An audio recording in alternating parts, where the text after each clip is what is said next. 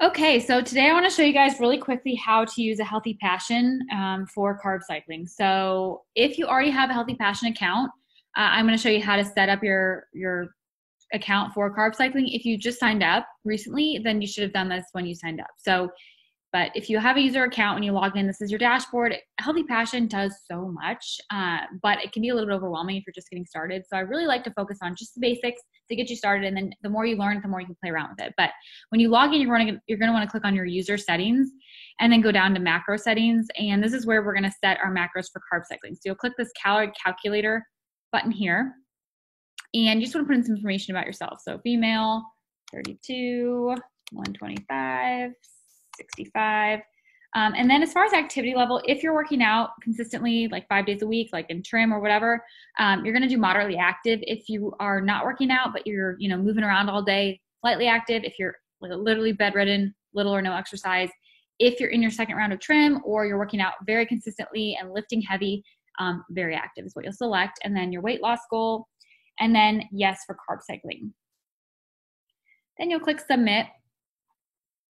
And if you want to go ahead and factor in your low calorie days, I just do the math and kind of like lower it in my planner. But if you want to actually set your macros so that it's like done for you, no thinking, you'll just go here, set each day of the week, and then you can put your low calorie or your rest days in. I do about 1,400 on those days. So we'll do that. And then Sunday, same thing, 1,400. And that just makes it easy again. So you have that like baseline of what you're looking at versus having to do math in your head like MyFitnessPal. Then you're going to go to your planner and you're going to start planning. So I already have my day in here, but we'll go ahead and just basically click the autofill. What happens with autofill is it actually wipes everything and starts over. So if you guys have something in there that you want to keep, you don't want to click autofill. You actually want to go in and individually fill, but I'll go ahead and just click this and show you sort of how it works. And keep in mind, this is software, so it's not going to be perfect, but it's a good place to start. So what I like to do is click autofill, and then I'll kind of tweak and make some changes based on what it recommends.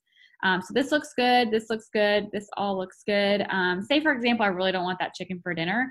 I can just delete it here though and look for something else. And you'll see at the bottom, it'll say like total calories, total carbs, total protein, total fat for the day. And this is on a low carb day.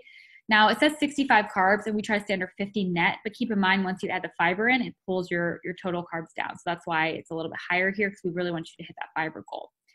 So say I need another recommendation for dinner because I'm just not feeling that chicken. I click the little fork and knife. That'll actually give recommendations just for this meal. And then I can scroll through and see what sounds good. So I think I want lemon artichoke chicken. Actually, I want to see what it looks like just to make sure. So you click on the title. And if I decide, yep, that's it, I click that little check mark and it adds it in.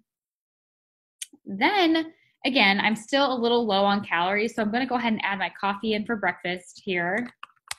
And if you don't eat breakfast, you can just delete this and add more to lunch, dinner, and snacks. I actually like to just break my fast with breakfast food, even if it's like at 11 o'clock in the morning. So I always eat breakfast.